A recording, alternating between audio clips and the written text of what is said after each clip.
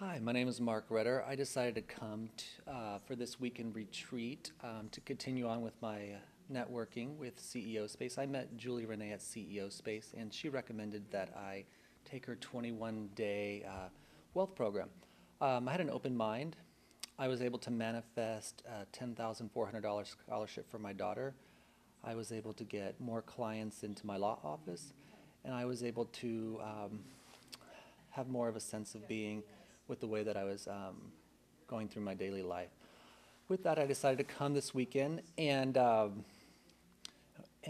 really looking for a way to expand my horizons, expand my consciousness, and to be of service to humanity.